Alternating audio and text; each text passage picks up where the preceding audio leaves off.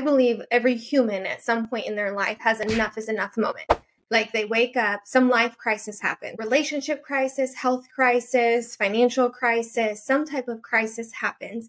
And we have this wake up call that says, enough is enough. I can't keep operating like this. I got to do something different. We have one of two choices when we hit that enough is enough point. We can either numb, meaning it's so overwhelming. We're just going to overwork. We're going to overcommit. We're going to drink, drugs, whatever the thing is, like just numb and distract and avoid. Or you can kneel.